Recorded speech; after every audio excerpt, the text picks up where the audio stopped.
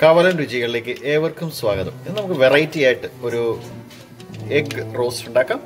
അപ്പം അതിന് വേണ്ട സാധനങ്ങൾ: എഗ്ഗ്, സവോള, ചില്ലി, ഗാർലിക്ക്, ജിഞ്ചി. അപ്പോൾ അതിലേക്ക് ഞാൻ സവോള, ഇഞ്ചി, പച്ചമുളക്,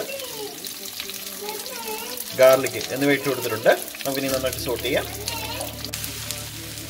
ആ സവോളയും കരിവേപ്പിലയും ആ പച്ചമുളകും ആ ഇഞ്ചിയും ഗാർലിക്കും എല്ലാം കൂടെ നന്നായിട്ട് വഴറ്റിക്കൊണ്ടിരിക്കുകയാണ്.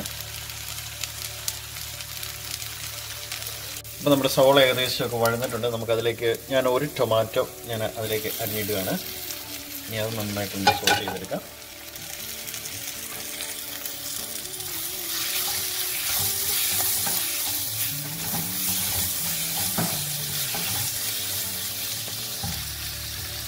അതിലേക്ക് ഞാൻ ഒരു കിഴങ്ങും കൂടെ അരിഞ്ഞിട്ട് കൊടുത്തിട്ടുണ്ട്.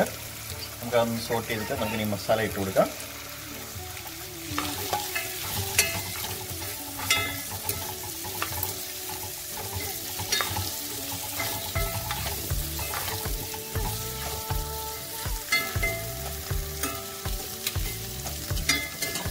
നമുക്ക് വേണ്ട മസാലകൾ: മഞ്ഞൾപ്പൊടി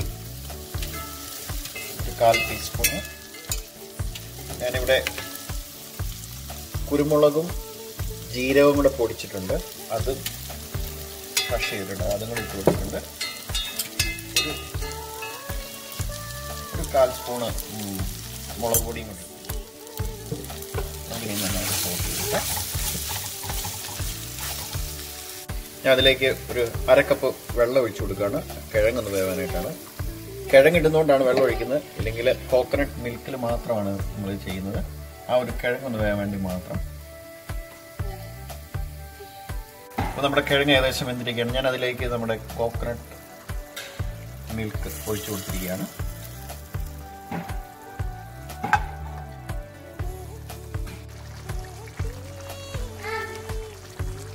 അപ്പം നമ്മുടെ കിഴങ്ങ് ഏകദേശം ആവുന്നു. അപ്പം ഞാൻ അതിലേക്ക് മുട്ട പൊട്ടിച്ച് ഇടുകയാണ്.